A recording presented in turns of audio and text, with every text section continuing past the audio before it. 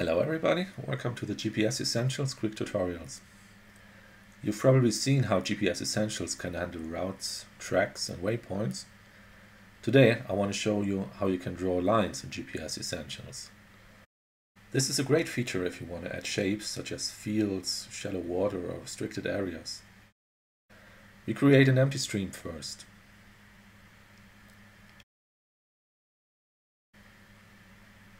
Tap Add to add the line. Next, we swipe to the category page and add a new polyline category. We need to create one such category per polyline we want to add. Now let's change to the polyline we just created.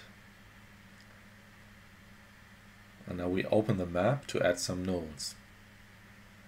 To add a node, tap and hold until the cursor pops up, and then drag the cursor to the desired location. Select Add from the menu. Drag the cursor to the second location and add one more location. Let's add a few more.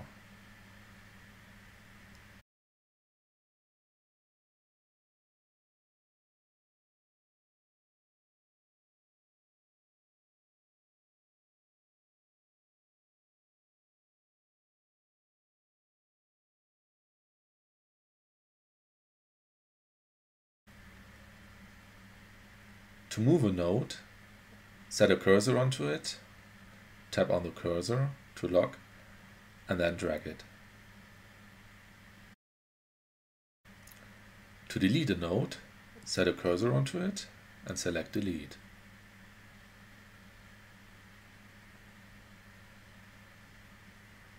If you want to change the order of nodes, drag them to a different position in Stream View.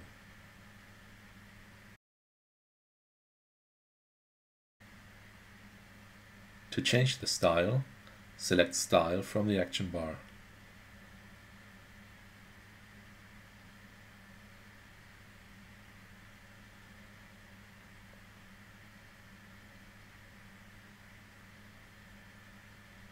And press back when you're done. Okay, that's it for today. Thanks for watching, and if you want to learn more about GPS Essentials, visit gpsessentials.com.